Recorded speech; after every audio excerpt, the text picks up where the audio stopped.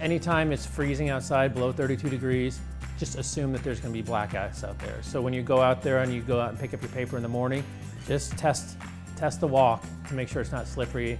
Assume that it's there as opposed to assume that it's not there, and I think you can really make a lot of safety improvements and decrease your risk of falling. We see definitely wrist and forearm type injuries. We also see a lot of hip fractures and lower back injuries from falling.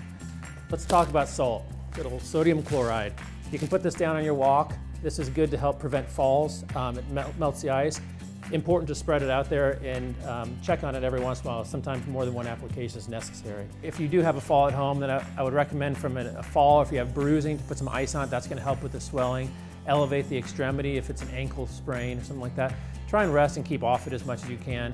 Tylenol and ibuprofen are both very safe if taken appropriately and not in excess. So I would use one of those two things to help with the pain control. I would recommend that all of the family members that have seniors that are living independently, that at this time in the year you go out and check on them or call them daily to make sure that they haven't gone out for their paper and slipped and fallen and are laying outside.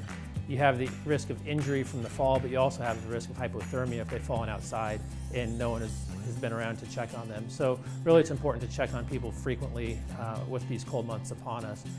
Even a fall in the house, if they don't have their heat turned up, can cause really severe hypothermia if they've been down for a long time.